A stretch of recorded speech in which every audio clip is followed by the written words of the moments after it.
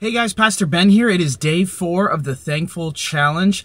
I'm so excited about what is going on. I just did quick search today, and there are over 65 posts with the hashtag Thankful Challenge from our group and our group of friends alone. Not just that, but also your friends are actually catching on and posting things with the Thankful Challenge. So I'm very excited about that. Wanted to read off a couple of the hashtag Thankful Challenge posts you guys have been doing. One we have from Taylor W. I'm thankful for the amazing God that I am able to serve and for his amazing timing.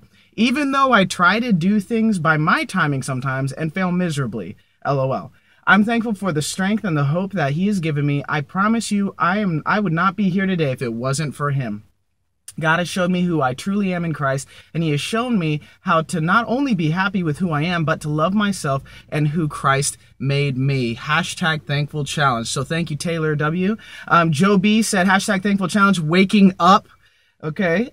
Lisa M said, today I'm thankful for coffee, the inventor of coffee, and the fact that I can enjoy it before my class.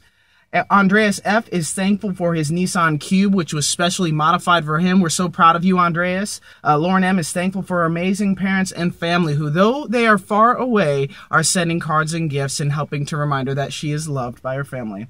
Of course, Veterans Day was yesterday, and we had a lot of posts on that. Thank you guys for honoring our veterans. We're so excited about that. Nikki M. said this, I am so utterly thankful for the people who have put their lives on the line for my freedom. Thank you to all the veterans out there. And Candy C also said, today I'm thankful for all the men and women that have served or are currently serving in our military. Raquel M. from WL said, thankful for my amazing church family. You got to be thankful for your church family because they is what you got, what God gave you. Okay. Kayla B. from Iowa said, today I'm thankful for that. There is no snow on the ground yet, and there are some leaves yet to fall. Thankful for the Midwest color changes. Rock on, Iowa. All right, Hayden M. said this, thankful to be spending today with my Grammy.